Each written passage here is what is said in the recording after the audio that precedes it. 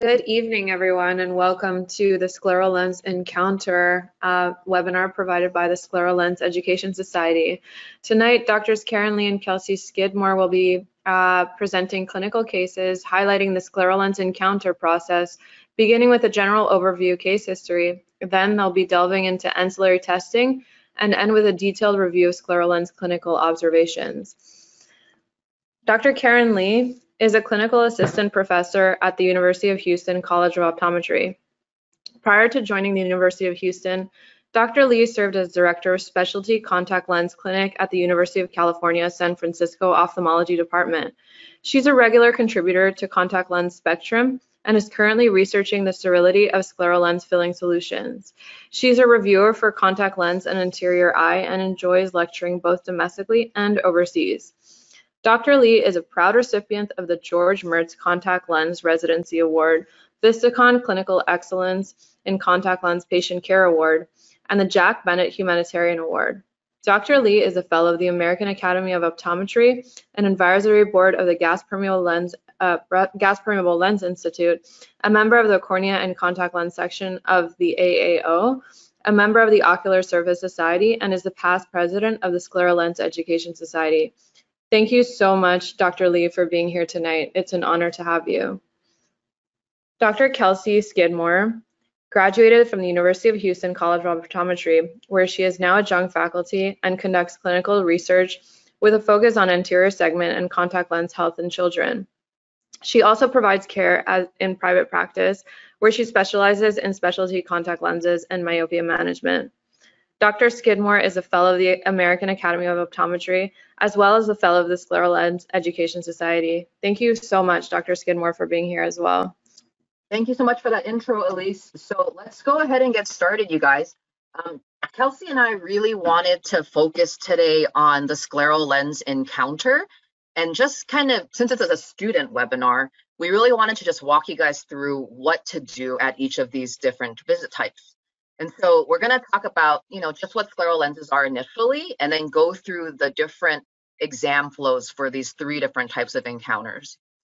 Now, you guys know when we're looking at sclerals, there's a lot of different ways to do this. You can use the OCT. Mainly, we're using our slit lamp. Usually, we're going to use optic section versus full illumination with sodium fluorescein. When do we do what? We're going to talk about that today, okay?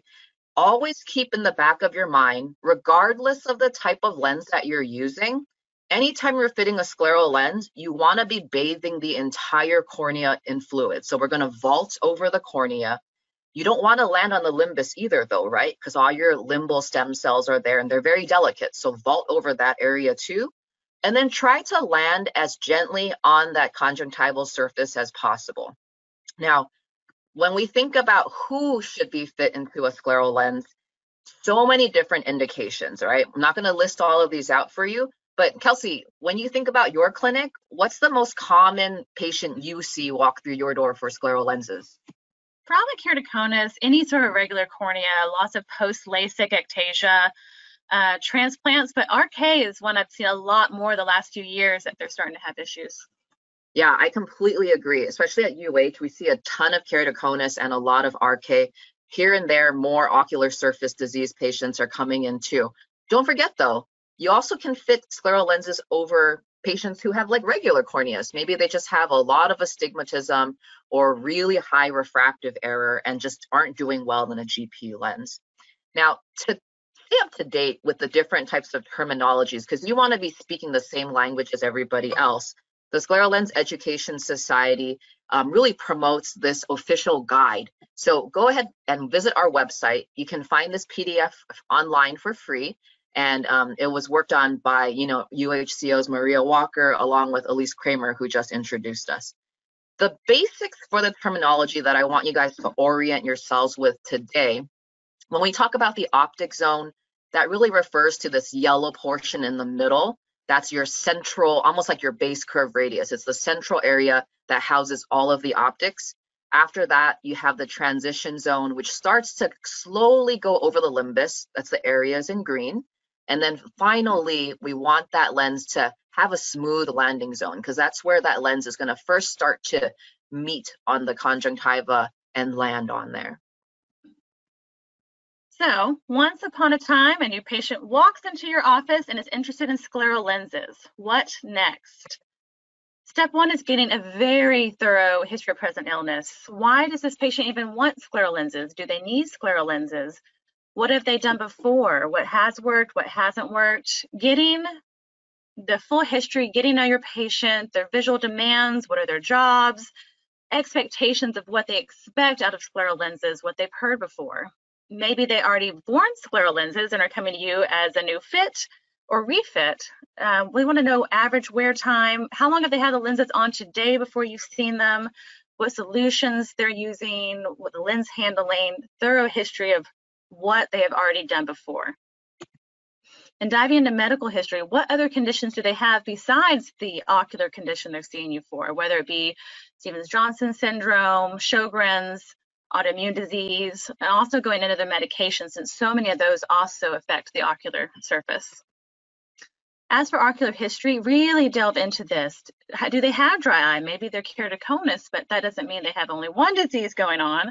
Going into the dry eye, what treatments they've used, any kind of other ocular surface diseases, irregular cornea, including both pellucid, keratoconus, what sort of allergies they have going on, and their contact lens history. Like I mentioned before, maybe they already have worn scleral lenses, they may have done hybrids or RGPs, getting a good idea of where they've come from. And also, are they post-surgical, whether it be intacs, RK, corneal transplant, getting a full history of how long it was since their surgeries and any complications they might have had. When it comes to testing, you'll try to do as many of the preliminary tests that you normally do on regular patients, but note that some of these will be a bit more difficult depending on what disease this patient might have.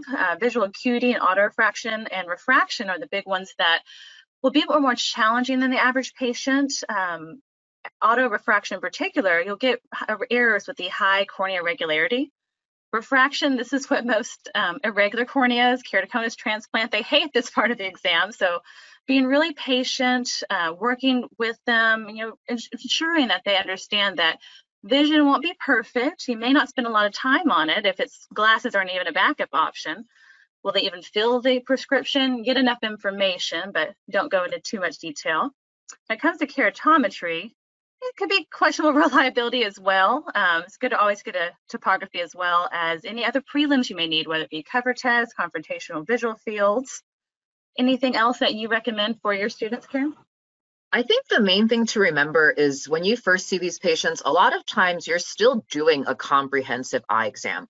So I don't want my students to get flustered and be like, oh my God, it's a scleral lens patient. Like, I have no idea what to do now, right? Still kind of flow through your usual, but then keep in the back of your mind the things that will be difficult. Like when you go to the autorefractor, don't be shocked if you're pushing that button and it's just error, error, error, not reading anything, right? Because their corneas are just so distorted. And again, like how Kelsey mentioned about the refraction, sometimes for insurance purposes, you need to show visual acuity improvement from being corrected in glasses versus being corrected in scleral lenses. However, if they're not going to fill it, don't spend an hour refracting them. They're here for scleral lenses, so we want to get a lens on the eye as soon as possible. Now, after doing your regular prelims, you'll do many extra tests that are listed here. Corneal topography is a huge one, along with pachymetry. Some topographers should do both of those, along with the HVID, so be sure to either measure that manually or look at whatever instrument you use. Many practices are now using scleral profilometry to look at not just the cornea irregularities, but also the sclera as well. Especially with transplant patients, you'll pay special attention to the endothelial cell density with specular microscopy. So you'll make sure that you're using caution if they're under the 800 cells. When it comes to topography, be sure to really know what you're looking at there. Note that elevation does not always equal whether the highest power or the steepest. Keratoconus may be that way, but corneal transplants, nodular degenerations, there may be areas of the cornea that are a lot higher elevation that don't always match the steepness. And scleral lenses should always vault over that best fit sphere. In addition to corneal topography, something that may be a little more helpful, because again, we're going to design a lens that completely vaults over that cornea, right? We're landing on the sclera though, so we need to know more about the actual shape of that sclera, and that will help us design a lens that is comfortable for the patient. And so how you can do that, 3 different devices. You have the SMAP 3D from Visionary Optics. You also have the Eaglet Eye Surface Profiler that's compatible with many more lens designs, not just Visionary Optics lens designs. And then if you're fortunate and you already have the Pentacam from Oculus, some versions of the Pentacam have scleral shape information as well. So what studies have found when they look at patients and study their scleral shape is that there are 4 main categories out there. And the main thing to think about is when you are trying to design this lens, if your patient has a very asymmetric shape, you're going to have to design a lens where the landing zone is asymmetric as well. One of the beautiful things about having machinery like this is you can take a map of that sclera, zap it over to the manufacturer, and they will just design a lens for you. You just have to over refract that day in office to tell them what power to put into the lens. So when we think about these 4 different shapes, what are we talking about? We usually think spherical lenses, right, or spherical shape, like your basketball. Group 2 would be your toric regular shape. And so if we think about how we describe astigmatism and toricity, usually we talk about a football, right? And so if we kind of focus on that football and look at this little graph here, it's showing you that essentially the peaks and the elevations are corresponding to these different areas of your sclera that is toric. Now, if you look at the majority of your patients though, 65% of them aren't really spherical or toric. They actually are in this asymmetric group. So if we think about our football again, think of more like a defaded, lumpy football where everything's just kind of different from each other and you can't really fit a nice, easy peasy lens on that eye. And so these are the people that really will benefit from a more custom landing zone, to say, okay? Now, after you gather all this preliminary data, it's time to do the refraction. Kelsey and I kind of mentioned already how we kind of go back and forth. You got to talk to your attending. Some of your attendings want you to spend more time on the refraction. Other attendings might not want you to, and they just want to get a lens on. You just make sure you know what your plan is when you go in there so that you are following along and you're not going to be late for your next patient. After refraction, you're going to move on to your slit lamp and you're going to do your normal slit lamp exam, looking at lids, lashes, cornea, all of that. Pay attention. If your patient is keratoconic, look for your typical keratoconic findings. Because this lens is landing on the sclera, when it comes to the conj, make sure you're looking for any lumps and bumps, right? After you've done looking at the anterior seg health, you might want to take a quick peek and look at the posterior seg via undilated views. But at this first encounter where I am focusing on fitting the scleral lens, I don't expect my students to dilate the patients by any means because we just don't have time for all of that. And so after this part, again, look for your typical keratoconic findings. So maybe they have a Fleischer's ring. If they have any type of scarring, we're going to want to note all of that because baseline findings really kind of let us know if the lens is, impacting the ocular health in a negative way. Now, when it comes to those lumps and bumps that I had mentioned, right? Sometimes we can fit a scleral lens over top, or we can try to avoid these little bumps here. But there are going to be patients out there, you guys, that just aren't going to do well with a scleral lens, like this person here that has a plate for his glaucoma. Fitting a scleral lens against there might be, dangerous. You might rub over that conj and cause it to perforate. And so for that case, talk to your patients, tell them if they are a good candidate or not a good candidate. Because at this point of the exam, you're going to try to analyze all your data. You're going to put everything together, right? Your subjective information, your objective information. Then you're going to go to your attending, or if you're already graduated, you're going to put it all together and decide for yourself, like, what am I going to do for this patient? And if you decide they are a good scleral lens candidate, then now you can go ahead and start the fitting process. Oh, perfect. Good point there. Scleral lenses are great, but got to look all the information together. This just goes into an overview of where we'll be delving into in the next part of the lecture. Basically, with all your information now, what do you do next? So choose the overall diameter. Every fit set is different. Some may have 2 different diameters in the fit set. Some may only have 1, but you can order higher.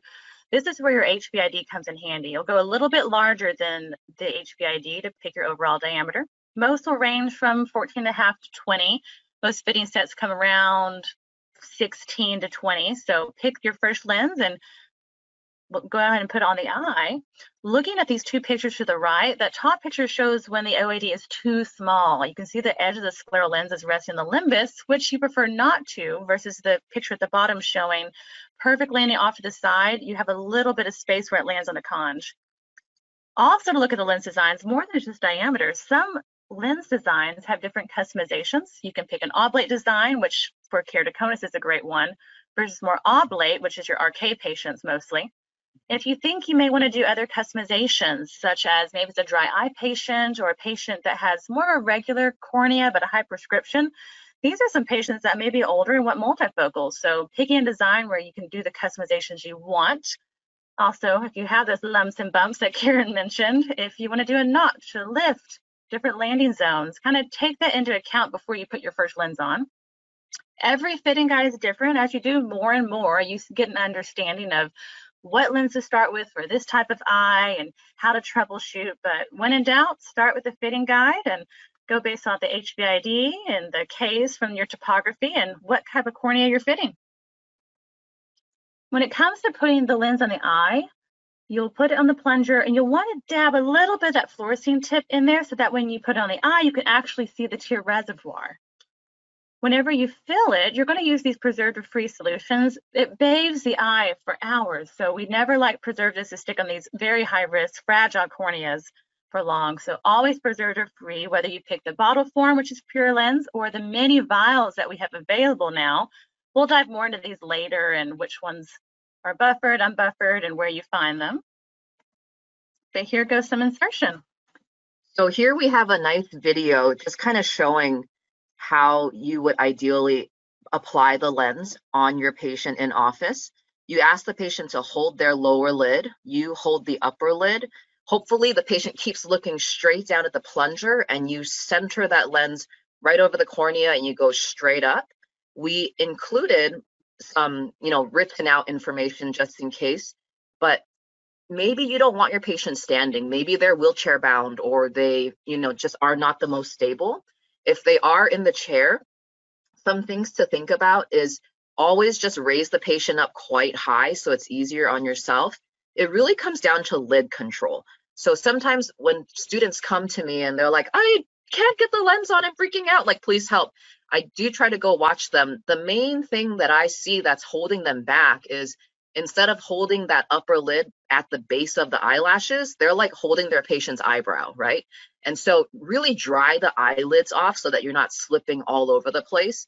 And then grab that upper lid. And I tell my students, just use those eyelashes like little anchors to give you grip as you're pulling that upper lid up. And then always tell the patient, try your best, tuck your chin all the way to your chest because you're fighting against gravity. So if your patient's not looking straight down at the floor, all of that beautiful saline that you have highlighted yellow is going to land in their lap. And so if you don't have paper towels or if they're not wearing an apron, you have now just stained their pants. And fortunately, sodium fluorescein does wash out, but it's not the best color to get in that area, okay? So try to put down a paper towel or apron, get your patient looking down as far as possible. And best case scenario, they can open their lid before you, that lower lid, and you're holding the upper lid. But if you have a tough one, there are times where you have to do the headlock method, meaning you can see Dr. Tomiyama's arm here. Her left arm, her forearm is essentially pushing my head down because I'm just a terrible patient that's fighting her and trying to sit back up. No, use your forearm, keep them down parallel to the floor. If they're looking all over the place, try to give them something to look at, maybe a bottle of tropicamide in their lap, any type of fixation target. And every now and then you do have patients that come in that maybe have a nystagmus that needs scleral lenses as well. Try to rotate them into their null position so that they're not bouncing all over the place. Don't chase the eye by any means, just kind of wait patiently. When in doubt, if you really think you can't do it, just grab your attending. We are more than happy to come help you, okay? And so once the lens is on the eye, you're ready to look at it behind the slit lamp. You want to start with a overview. So nice cobalt blue light. Look at everything. Get a lay of the land, all right? Once you're done looking at the lay of the land, then you're going to switch to this white light optic section where you will be sweeping back and forth, assessing the rest of the lens fit. Now, before we jump to that optic section, when you are looking with that bright blue light, ideally you see a lens like this, where there is green, beautiful vault going all the way across from limbus to limbus. If you don't see this, and instead you see something along the lines of these, first photo on the left, a giant air bubble, photo in the middle, lots of corneal touch. Maybe we didn't follow the fit guide properly, or maybe our data just wasn't inaccurate because our corneas are so irregular. Photo on the far right, really, really poor lens wetting. Over refracting this lens is going to be really difficult for you. If you see any of these three things, stop, remove the lens, reapply if it's the first or the third situation, right? Try to keep them from looking around to prevent these bubbles from happening. Rub the lens really well. In clinic, I find BioTrue really helps with poor lens wetting. So maybe, rub it with some unique pH or some other non-abrasive GP cleaner, then give it a rub with BioTrue before filling it up again. In the case of the central touch patient, you're going to have to change lenses. Go to a diagnostic lens that is much steeper than what you currently have on the eye, because again, we want to find a lens that's vaulting over the entire cornea from limbus to limbus. Now, good point. If you don't have a good ocular surface, huge bubbles, you're not going to get anything accurate from here on out. So stepping up to the next step is evaluating that apical clearance. For this, you'll switch from the cobalt blue to your white light. You'll put it into an optic section, and we're looking at this. Many people make the mistake of actually comparing that tear reservoir to the cornea itself. You have to remember, these corneas that we're fitting, they're not your average 555 microns, and the clearance or apical thickness of the cornea can vary widely, especially in those keratoconus patients. So look at your trial lens. Most of them will be about 0.35 millimeters or 350 microns. Compare your lens reservoir to that thickness. You can get a lot more accurate idea of how much clearance you have over that cornea. We expect the lens to signal with the conjunctiva over time, so look at initially, but remember, we'll have to let the lens settle. This is a beautiful picture. Wait, hold on, Kelsey, hold on. I got lost. Can we break down this optic section just for a second? So if I'm looking at this optic section, the most normal thing that we can think about, right? So we know this is the cornea. This is what our cornea looks like. In front of the cornea, this green band, that is our tear reservoir, that liquid that we highlighted with fluorescein.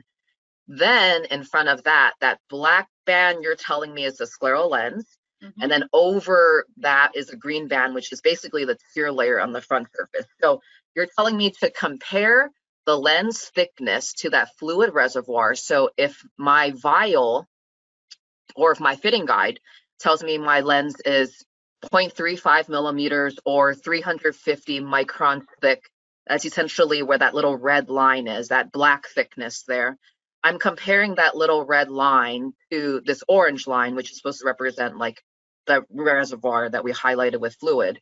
If I think those two bands are essentially the same, like a 1-to-1 ratio, then technically my apical clearance should be 350 microns too, because my lens was that thick, right? Yes, that is perfect.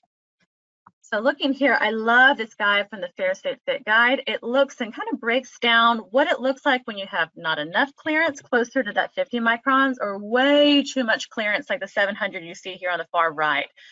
Comparing it to that 350, you can see for that 700, we are over double that when we're looking at the green tear reservoir. I mean, personally, if I put the lens on, it's wetting well, but I do my optic section, I go over the cornea and I see 700 microns, I go ahead and bump it down a little bit, go back to my fit set, go to a little bit different base curve, so that way it's closer to the cornea. So after it settles, we're looking more at that 500 range. 700 to 500, little bit too much. If we go down to this middle picture here, that's 350.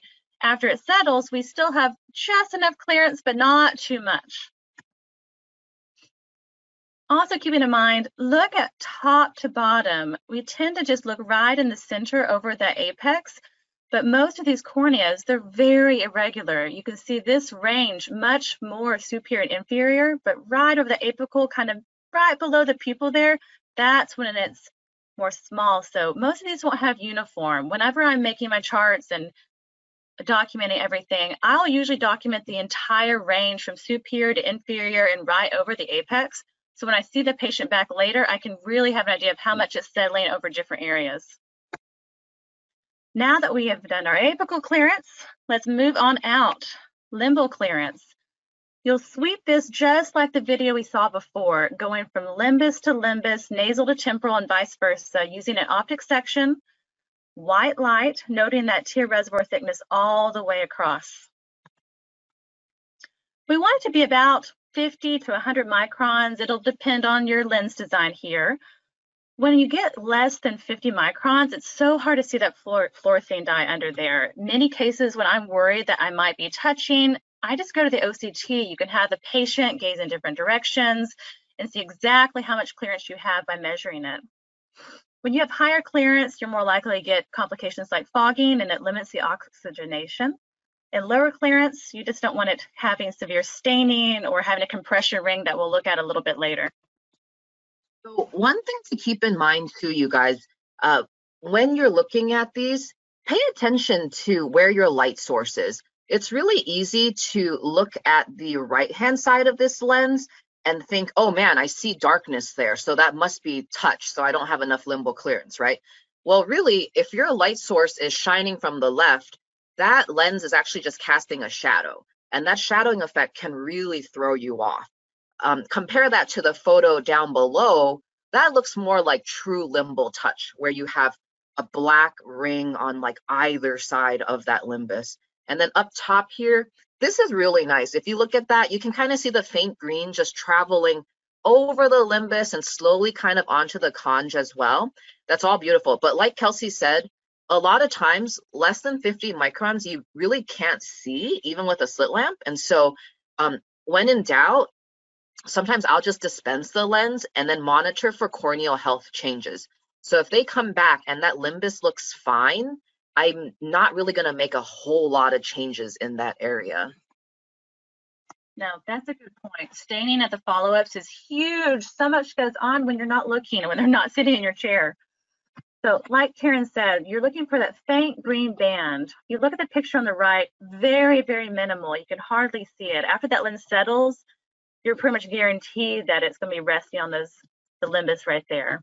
The middle picture showing that optimal 50 to 100 microns clearance. It's still large enough that the human eye can see, versus when you go over to the edge over here on the right side picture with the fluorescein, you can see definitely a little bit more. You're looking at 100, 150, so a bit of excess. May not get enough oxygen there. So if we put all of this together, we already talked about, hey, overall diameter, get the lens on, overview of the fit. Now look at the apical clearance and look at that limbal clearance, right? So if we look at this video, white light, optic section in the very middle, comparing this black band to the green band, maybe a 1-to-1 ratio. Maybe the green band is a tiny bit thinner than the black band, but still very reasonable. We're sweeping over to the limbus, very, very faint green, maybe even a little too faint, hard to say. And we're going to sweep over to the other limbus.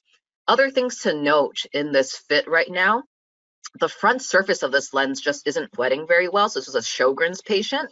So remember, your ocular surface disease patients, you guys, you're really just trading one dry surface for another. So if they had a lot of corneal staining and filaments and all of that, I'm not expecting their scleral lens to be the most wettable and beautiful scleral lens either, because they're still going to have those tear film issues. But that's essentially how you would be looking at your apical clearance here, and then looking at your limbal clearance, going from side to side, paying attention to that green band, and expecting it to slowly disappear as you head over to that limbus. Next thing we're going to look at is this landing zone, that scleral landing.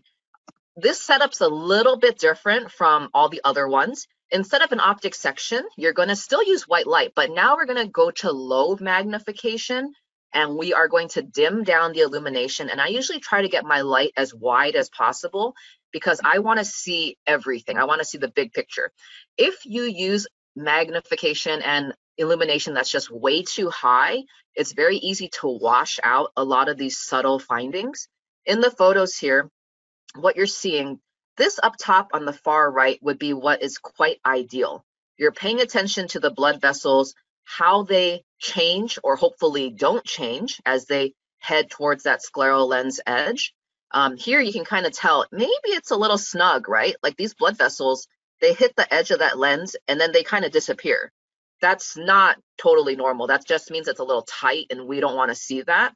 Should it be even tighter, well, now you're going to see significant blanching or compression, just essentially white areas where those blood vessels are getting choked off.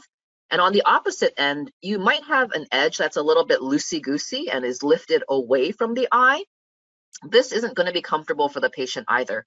Imagine every time they blink, they're going to feel this little edge here scraping against their eyelid.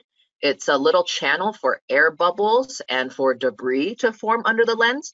And so try to describe what you're seeing to your attending and make as many notes in your chart as possible.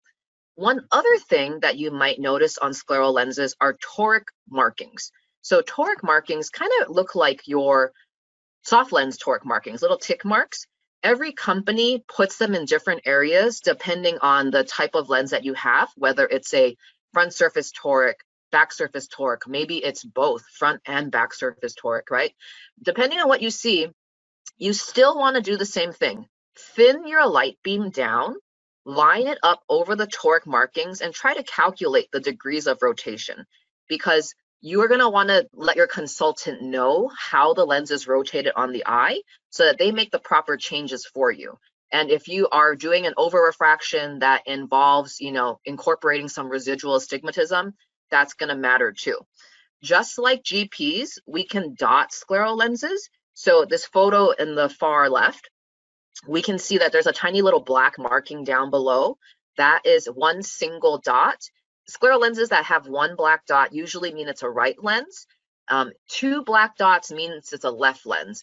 And all the time in clinic, I have patients who come in, they may have mixed their lenses up.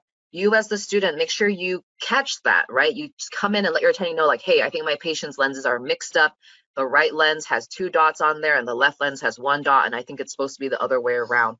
And that will help you solve a lot of issues, right? If they're not seeing well and the fit just doesn't quite match up with what they had documented in the past.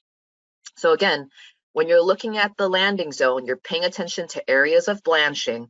The easiest way to think about it, think of these blood vessels as little water hoses on the eyeball, okay? Imagine a water hose on the ground. If you step on it, all of the liquid in that water hose is going to back up. So all of this blood is going to back up and cause this injection here. And then it kind of goes away because this lens edge is just so tight. And once you get past that area of tightness, all that blood just kind of surges back out again. So imagine the blood vessels are little water hoses, lens edge, if it's tight, causes a backup and nothing comes out. It just really struggles. So if I'm looking at that landing zone behind the slit lamp, here I am, I have my nice dim white illumination. I'm zooming in and out, paying attention to the blood vessels and how they are traveling towards the edge of that lens.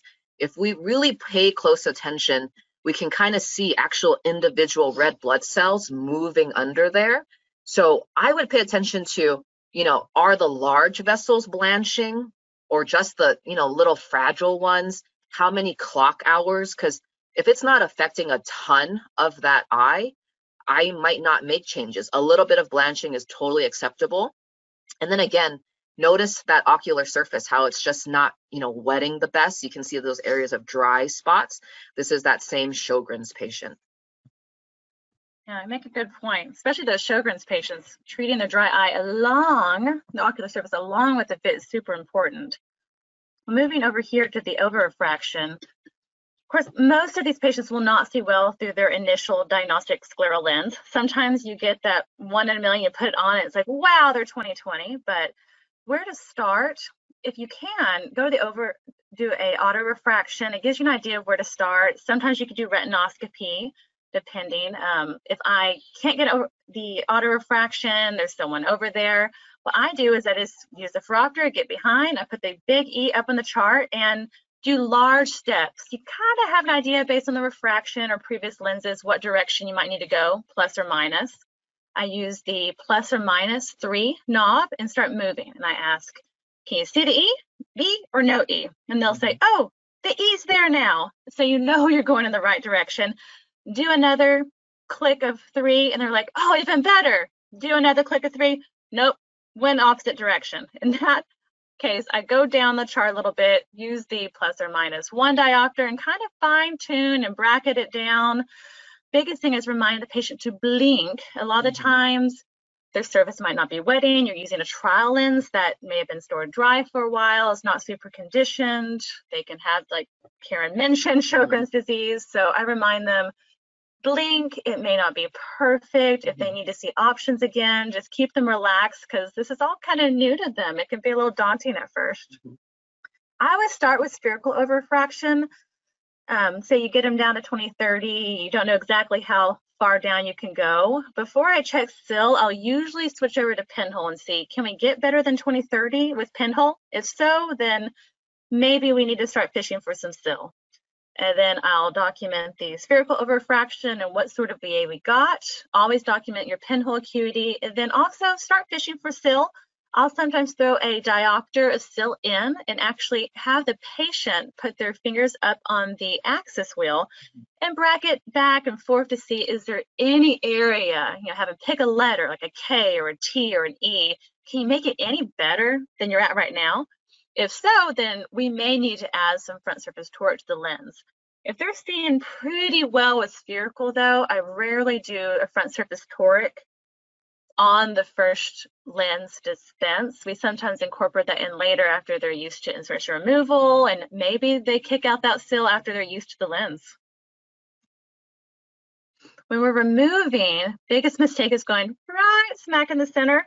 You really want to do off-center placement. You wet the tip of the small plunger. So instead of using the large one you use to insert, the one that's more like a pedestal, you'll use the small one. I usually wet it with the tip of Boston Simplest, Unique pH, or whatever saline I'm using. You'll go right to the edge of the lens. I usually go somewhere between 4, 6, 5 o'clock, somewhere around there at the bottom. Press slightly in, wiggle, and then pull it off the eye. You'll go right for where the colored part of the eye meets the white part of the eye. That's how I usually explain it to patients. If you go in the center, it just doesn't feel too great. You're not going to break that suction. You always have to go towards the edge. Here we have a nice video just showing Dr. Morrison removing the lens, placing the plunger right at 6 o'clock, breaks that seal, and it comes right off without scraping Dr. Johnson's eye, fortunately. And so once you have taken that lens off, your patient's pretty much ready to leave. You're going to schedule them to come back for a scleral lens dispense. I usually tell my patients to schedule 2 weeks out from today because that's how long it takes me to get a lens. Or some offices choose to just wait for that actual lens to arrive before contacting the patient to schedule. Either way is fine. During the time in between, I will give the patient a little bit of homework. So whether it's lid hygiene or just watch a video on the Scleral Lens Education Society YouTube page that talks about application and removal. I'm just doing things to make that dispense visit a little bit easier. So try to give them as much homework so that way when they do come back, they have less questions, or their questions are at least tailored down and they've gotten most of the answers already from the homework that you have given them. After the patient leaves, you can order your lens. You are going to contact your consultant. If you have any photos or videos, you can send it their way. Remember, basic GP rules still applies. So when you're changing things around, if you're manipulating base curve, you have to SAM-FAP. If you have a large over-refraction, don't forget to vertex it before incorporating. Or if you don't want to vertex it yourself, make sure the consultant knows so that they can vertex it for you. Customize anything you need to customize. This is the part that really gets people too sometimes. make sure you know what your manufacturer can do. Don't promise your patient, I can do a front surface multifocal toric with toric landing zones if you're not sure, because not every manufacturer can put on all those bells and whistles to every single lens design out there.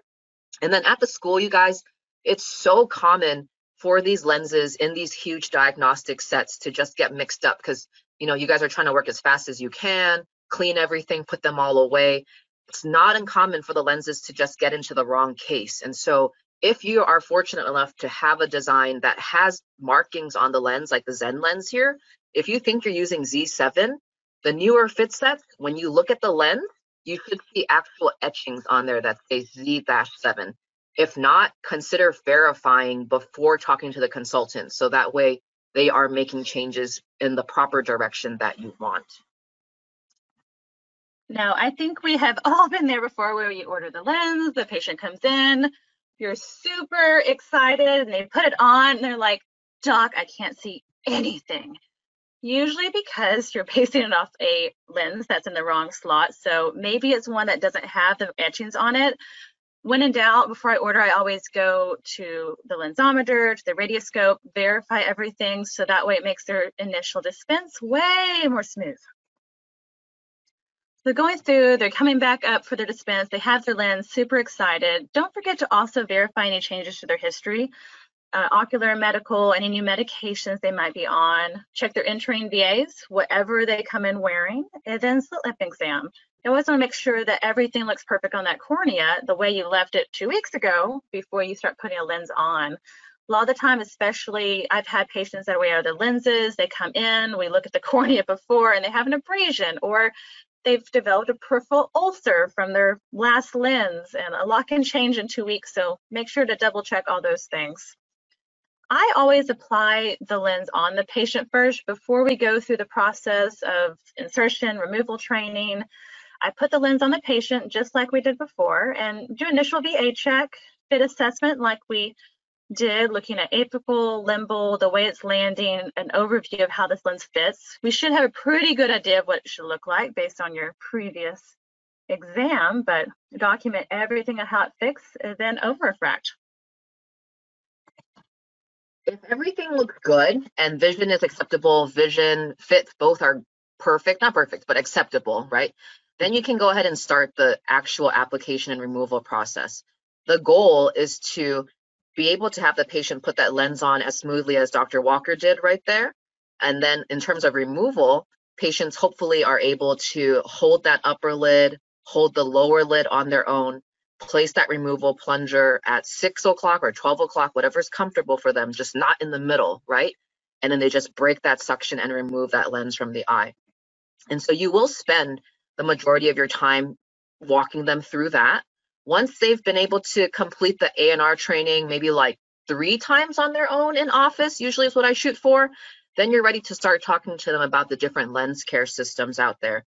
Now, your ocular surface disease patients, they really need to rub those lenses, right? You saw how bad that front surface was wetting. Make sure they're rubbing to try to get everything off. When you're thinking about multi-purpose solutions versus hydrogen peroxide-based solutions, I mean, I like hydrogen peroxide because it is preservative-free, but if your patient doesn't, have sensitivities like that, don't be afraid to use a multi-purpose solution. The main thing to remember is avoid abrasive cleaners. So anything that looks milky or says like extra strength cleaner, those tend to have silica gel beads in them that can be really abrasive. These lenses are made from really high decay materials that tend to be a little softer. And so if you're rubbing these gel beads against that lens surface, it's going to scratch it up and it's not going to, wet well and be comfortable for the patient because more deposits will form. And so make sure you educate your patient on all of this in terms of lens care. Then you have your actual filling solutions. We've listed them all out here for you. The first 4 are pretty much all preservative-free salines. Some of them do have buffer, so boric acid. So if you have a patient that says to you, my filling solution burns, it might be that boric acid. So consider switching them to something that's buffer-free and preservative-free. 2 of the newer ones that just came out is Neutrophil and Vibrant View. Neutrophil is interesting in that it has electrolytes. I think of it like Gatorade for the eyeball. So it has sodium, potassium, calcium, magnesium, all built into there. That's supposed to help supplement the tear film. We do have samples of those in clinic, and you probably do too. So don't be afraid to offer those to your patients and let them try it out to see if they notice any difference. I love patient handouts because everything I say, and I talk a lot, as you can tell, patient's going to forget like 90% of it by the time they get home. So give them as many handouts as possible. This one here from the aocle.org, you can print it off online. It goes over how to clean your lenses. It goes over the different solutions. So what are you cleaning in? What are you soaking in? What are you filling in? You're writing all of that out for the patient so they're not going to forget. Another thing that might be helpful too is just handwriting on there when their warranty expires, because you don't want these patients to disappear on you and not come back for months and months and then finally come back because they have a problem and it's just like way too long. No, that's something I run into in private practice a lot too. Documentation is huge. We always have a little kit with them, all their solutions, where they can find them. A lot of the times they'll run out of solution. They can't find their preservative-free. They'll just go to the nearest pharmacy, get the generic brand of a soft lens cleaner, and just start filling it because they think all saline's created equal. Great point, Karen, with the warranty. We actually made some that are bright yellow, have all the insertion removal, when their warranty is, and I have it in their little Scleral lens kit, and they keep their yellow picture with them all the time. It helps so much. Yeah, and so if you're in private practice and you choose to make your own application and removal handout, that's great. If you find yourselves not having the time to do that, Bausch.com has a really good one that kind of goes over the application process with the plunger and the removal process. And then on the back of this handout, there's actually a plunger-free method. And so it kind of shows patients how you can balance the lens on the fingers, like Dr. Walker here, and then slowly apply that lens. It's kind of nice being, not tied to your plunger, being able to operate without it, because if you lose your plunger, you don't want to be stuck with that lens on your eye for 3 days or anything crazy like that, right? But remember, patients will have to have really clean hands if they're going to do this. So educate them on both ways. I usually start with the plunger method. Once they've mastered the plunger method, I might try this 3-finger method so that they're not stuck to their plungers all the time. General recommendations after I dispense that lens. Some patients will still have dryness, even though we've bathing the cornea with fluid. Don't be afraid to use preservative-free artificial tears, whether it's over top of the scleral lens or inside of the scleral lens. If your patient does have, say, glaucoma medications, or maybe they're on Xiidra for dry eye, you still got to wait that 15-minute FDA recommendation before putting that lens back on after the drop goes in. I really don't like my patients sleeping in their lenses. You will have patients here and there who say to you, like, I take a nap every now and then with my lens on. Is that terrible? I mean, I just warn them that their lenses might get a little uncomfortable and tight when they wake up, and maybe just remove it for a bit. But you're going to have patients come in that wear their lenses for like a week straight, and it's going to be one of the yuckiest things you'll see, because it's very, think of like a lava lamp. Think lava lamp scleral lens combination, okay? And then when I dispense the lens, I tell them, hey, you're coming back for a follow-up. Please wear your lenses into that appointment. Wear your lenses for at least 4 hours prior, because I need to see what it's going to look like on the eye. And so usually if I'm ordering them another lens, like let's say at the dispense appointment, I already saw things I wanted to change, or there was an over refraction that I want to incorporate, I'm probably going to want to do like a 2-week follow-up, because again, that's going to take 2 weeks for you to get that new lens.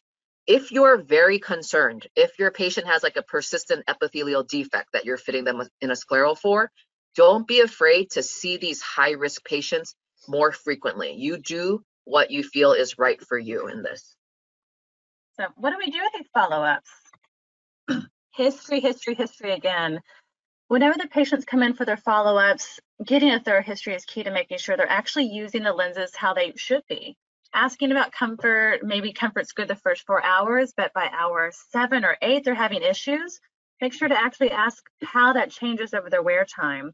When it comes to solutions, I feel like lots of us just get in the habit of, oh, you're using pure lens to fill, or oh, you're using unique pH to clean, right? I feel like those leading questions kind of set them up to want to please you and say, yes, I'm doing all of that right, Doc. I'm doing everything. I'm not overwearing. I'm not sleeping.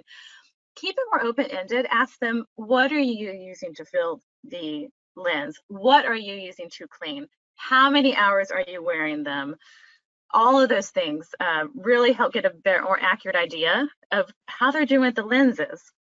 Like Karen said, ideally after 4 hours of wear, you've already seen them at dispense. You know how it looks at in that first hour or so. We want to see after 4 hours. And if the patient's having issues by hour 8, I schedule them very end of the day so we can see the lens, how it looks at 8 hours. So of course, check their vision and over refract. You want to do that before you ever remove the lens. Same thing with the fit, looking at their surface, chamber debris, looking at their front surface. Do we need to alter the solutions they use? On the inside, outside, where are they getting debris if they notice they're getting cloudiness? Is it inside the lens? Is it on top of the lens? And then not forgetting that there is more than just the lens on their eye, looking at their health of their tears, their cornea, conjunctiva, all the other areas that can be affected. Again, case history, getting very thorough history there. Looking at this video here, you can see little debris there in the lens or on top of it. I usually ask, are they putting the lens on before or after makeup? Looking at that fit assessment, important that you don't remove the lens. We'll show you in just a second a great technique in evaluating. You can see here, it's so hard to evaluate. You can't really see without fluorescein where that tear reservoir is. You see the cornea bright and clear, you see the reflection of the front surface of the lens, but it's super hard to actually view that reservoir and see where the clearance is with just using white light and not the fluorescein. So to put fluorescein onto the eye, just moisten your strip. I usually aim for the superior bulbar conge and be really generous with it. Superior bulbar conge, because then gravity kind of lets that dye seep downwards. Hopefully some of it will get under the lens. If it doesn't, that's not necessarily a bad thing either, but just be really generous when you're putting that fluorescein on. Let's actually watch that one more time because that was great. So moisten that fluorescein strip, aim for that superior bulbar conge over the lens edge, and just smudge all of it on there. And hopefully something will get underneath the lens. Once that dye is allowed to sit for a little bit, go through your same fit assessment like how we did in your actual fitting visit and your follow-up and your dispense visit, right?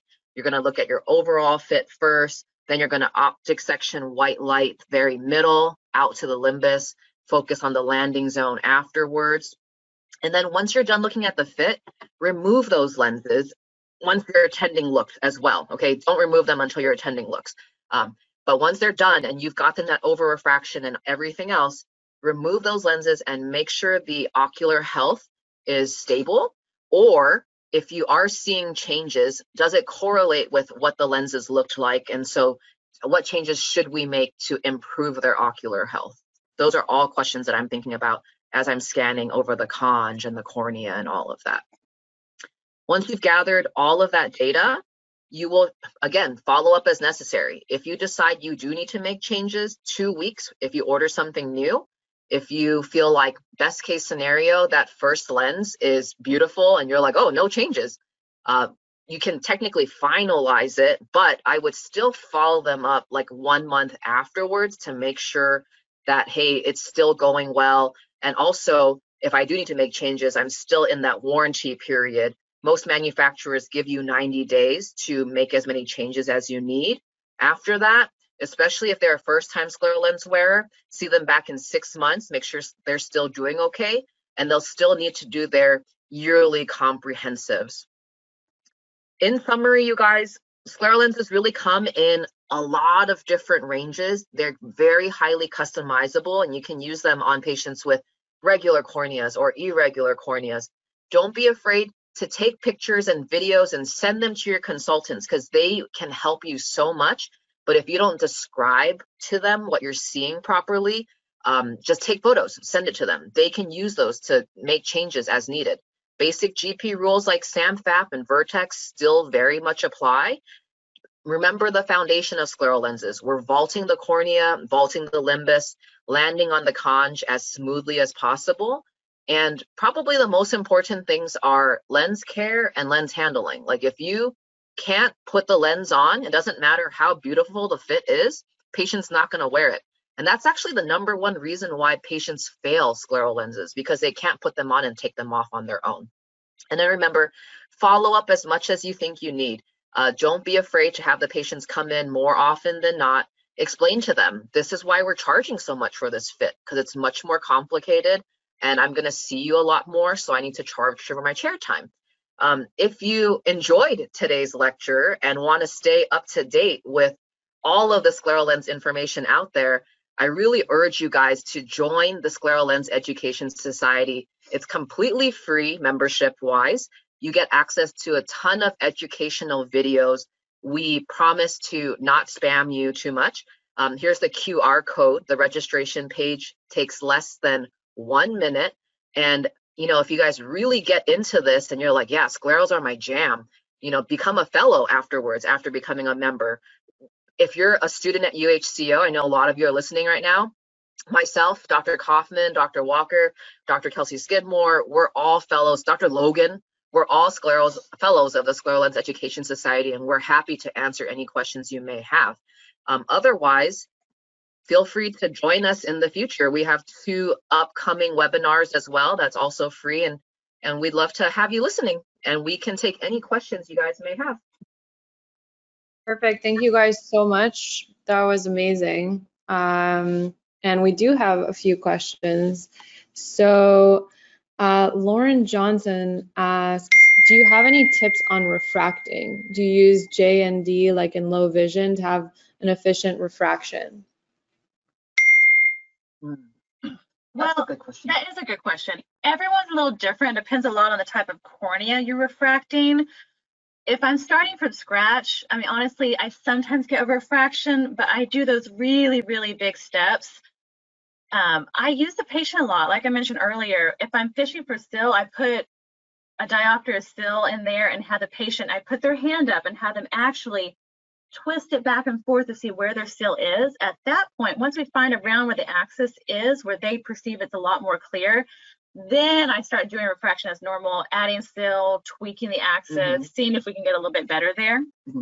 I think being realistic too, you guys, if your patient has a lot of scarring or it's just really highly irregular, there's only so much a scleral lens can do. So we didn't go into all the advanced things, but at UH, we have like a wavefront aberrometer that can actually measure higher order aberrations. So your patient might need a lens with advanced optics. And that's actually starting to roll out at the different manufacturers. So it's very exciting. Great. All right, well, we have another question from Shandani Nanavati. She asks, can you elaborate what corneal topography scale is the most important when fitting scleral lenses, axial, tangential, or do you guys use elevation, or what do you guys recommend? Gosh, I use a mix of it. How do you talk to your students in clinic? So usually I will tell them like, hey, if you are focusing on the peripheral cornea, tangential all the way, but in reality, I feel like I use the elevation map the most because I need to know which areas are the most depressed and which areas are the most elevated, because I need that lens to go over all of it, right? And so I feel like I definitely use axial the least and probably elevation the most. That's super helpful. Thanks, guys. All right. Catherine Aquino asks, is it okay to nap with sclerals? And also, is it okay to swim with sclerals with goggles on, of course? Probably mixed in the literature. Personally, what I tell patients, because I do get a lot of swimmers. I'm a swimmer. I do swim in my contacts with goggles on, or if they go on vacation. These patients, a lot of the time, they can't function without them. So you're looking at the risk benefit of wearing the lenses. They need to see safety reasons. So if they are going to swim with their sclerals, they're an athlete, I say it's okay, but when they get done, take it off, really clean the lens, actually have them put some preservative-free artificial tears on before putting the lens back on and then wearing it the rest of their day. What would you say, Karen, when you're talking to your patients? So one thing that you have to keep in mind, you guys, these are still pretty new, right? Sclerals have been around, but we don't have a ton of data on this. You'd be surprised all the crazy questions we get, like, can I skydive in these? And can I do hot yoga in these lenses? And I'm just like, I don't know, because no one's actually studied them. If you're a student and you're in the master's program, get your classmates to go snorkeling in these lenses and let me know how that goes. But otherwise, use your best judgment, right? Just let them know, napping, not great. Can I stop you? Not necessarily, but if your eye feels uncomfortable or red, just like all your other contacts, take them out. Call me if the redness isn't improving and the comfort's not improving. And maybe don't nap in them again if you are having a poor reaction to it. Good question. Kind of like at your own risk, I guess. Yeah, exactly. So Dietrich Coulter asks, if there isn't enough apical clearance superior, but enough inferior, what type of change do you make to the lens? So that's a good one. Usually that happens when you have lens drop, where that scleral lens is literally dropping down on the eye. So it's very snug up superior, and then inferior you have like this belly of a lens. So you have a lot of clearance there. That kind of tells me that maybe the landing zone is not quite as aligned to the sclera as possible. And so you're just having some misalignments. Or maybe you just have way too much clearance and it's very heavy and it's pulling that lens down. So what I would do in that case, take your finger, nudge it, center it, right? Get that tear lens to look a little more uniform, and then try to see, is my central clearance like crazy high? Or maybe I have a lot of blanching up top or edge lift up top. Something maybe is not quite so aligned. Anything to add, Kelsey? No, I would agree. Most of the time it's an alignment issue. You need to center lens more properly. This is when toric haptics are helpful. Sometimes it's perfectly centered, but maybe they have an elevation there. Definitely in some of the graft patients, I'll usually make sure it's centered, like Karen was saying. And then many of these designs, like we mentioned earlier, talk to the consultants. Some of them you can actually adjust the clearance just in that meridian. There's a lot you can do with these lenses. That's when the scleral topography comes in handy, because you can customize these areas. You can lift it in the limbal clearance just in that 1 clock hour. So make sure you're documenting exactly, maybe from 1 to 2 o'clock you're having touch, document it in a chart so you can monitor that area really closely. Mm-hmm. Awesome. If the cornea health is not affected, maybe you don't have to change it. Like, take that lens off. Superior limbus looks good. Good, leave it. Don't mess with it. Yeah, there were a couple questions on that about uneven clearance, and I think that's really helpful. And there are a couple questions also on limbal clearance. What do you guys look for? What is the limbal clearance that you want to have? And also, if you have touch at the limbus, will the patient have any symptoms? What do you look for at follow-up? Mm-hmm. So at follow-up, after we put the fluorescein in, looking really just for that faint green band, like it's almost invisible, because again, it's 50 microns. That's barely thicker than your epithelium, right? From there, if I don't really see it, any clearance, and I'm like not sure, take the lens off.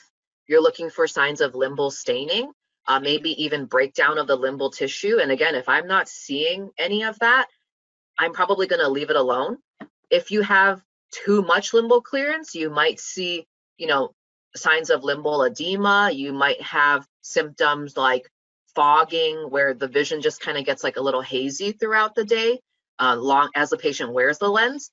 A lot of these really awesome fitting questions you guys have, you guys got to check out the Scleral Lens Education Society YouTube page, because we have a ton of videos up that go into like how to fit.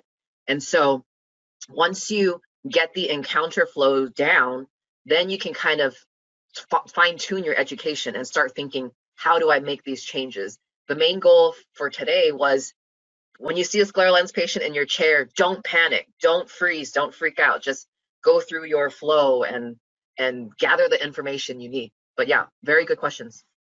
Very good advice. And I think this will be the last question. You know how sometimes you get those patients with the impression marks after they remove their lens? You guys have an appropriate solution for that? In that case, would you just loosen or flatten the peripheral curves, or what do you recommend? First, I ask how much force the patient's using. A lot of the time when I'm inserting the lens, I put it on and ask them, are you putting it on with the same amount of force I just did? Are you going lighter? Are you going heavier? I would say at least half the time I'm seeing that ring because they are so worried about bubbles, they're jamming it into their eye. So making sure first that they're not using too much force to put it on, usually going gentle. They come back a week or two later and they're like, Doc, it's gone, unless I wear my lens 14 hours and I sleep in it. Yeah, agree. And in terms of haptic changes, I think one of the more common mistakes is if you go too small in diameter. So we tell our students start with HVID +3 so that it leaves you with like 1.5 millimeters on either side. So you can kind of spread the weight of that lens out. If you don't have enough room there to spread that lens out, it's that whole snowshoe versus like stiletto high heel in the snow, right? It's just going to dig in onto that conj and create that ring. And so if they are adamant that they are putting it on not forcefully, and I usually will spy on them and be like, okay, go ahead and put your lens on before you leave. And I'm like watching from the side, like, how are you doing this? If they're truly putting it on right, then I'm going to think, yeah, maybe I need to flatten my haptics, but maybe I also need to widen my haptics and go to a slightly larger overall diameter to share some of that weight on the eye. Great question. Awesome, guys. That was really amazing. Thank you so much again for giving us your time tonight. That was super informative and I loved it. And I know our listeners did too. Thanks again. Thank you. Thank you. Thank you all. Bye, guys. Take care.